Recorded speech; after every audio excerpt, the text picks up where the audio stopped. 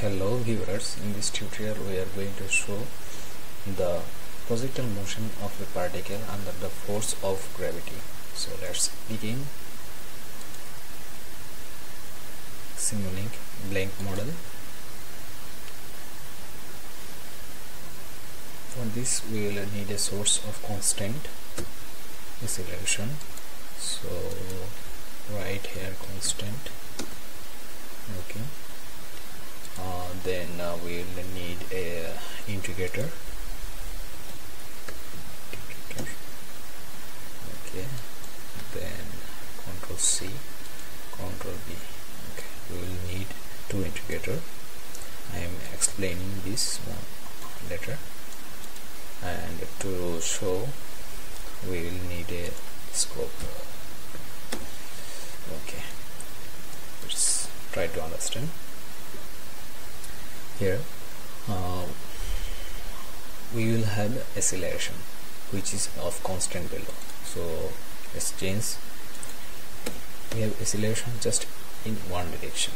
So in x-axis we have acceleration of 0, in y-axis we have acceleration of minus 9.8.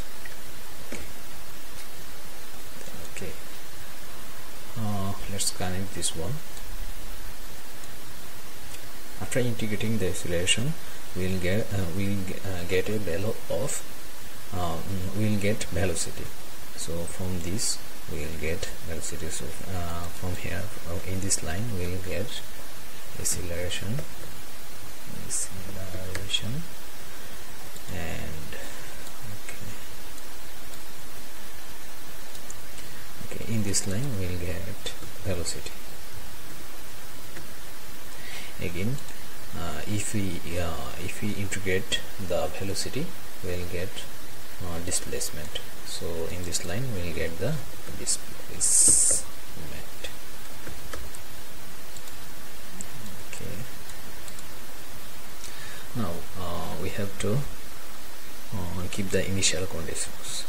Here first we are throwing the particle with a velocity of 100 meter per second and at an angle of 30. So we'll have a initial velocity. Just double click out there. So initial velocity is 100 star cos d 30. I am giving here d for degree. Okay, and in the y-axis we'll have a velocity of 100 star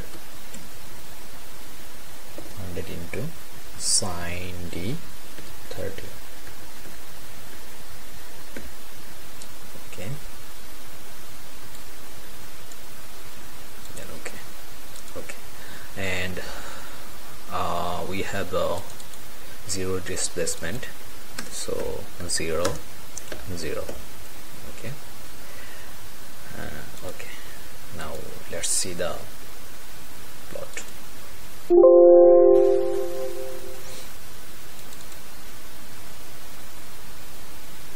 And this is the plot of displacement in the x-axis, which is linear.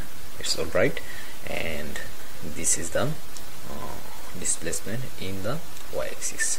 Now it's displacement versus time graph, but we are willing to see a plot of xy. What can you do? Let's see. Let's bring a dmax. Okay, then close it.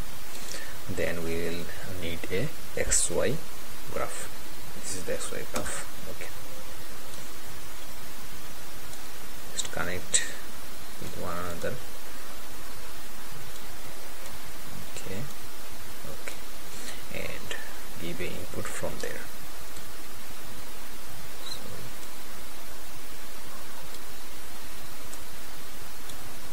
Okay.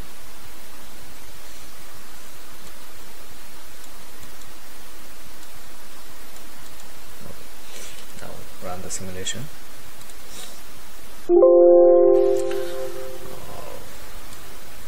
We have to increase the limit. Okay, double click out there. for showing we need just minimum value of x is 0. Okay, it's fine.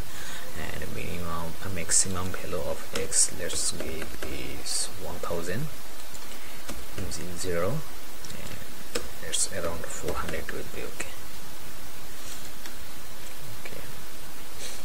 And to increase the resolution of calculation, fixed, and I am giving the resolution up to 3 decimal. Okay, run the simulation now. Okay.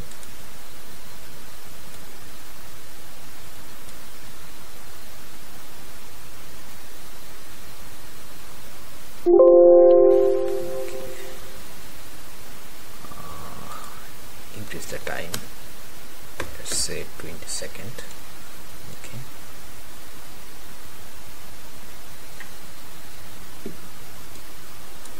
it's still calculating, and you see the projectile motion out there.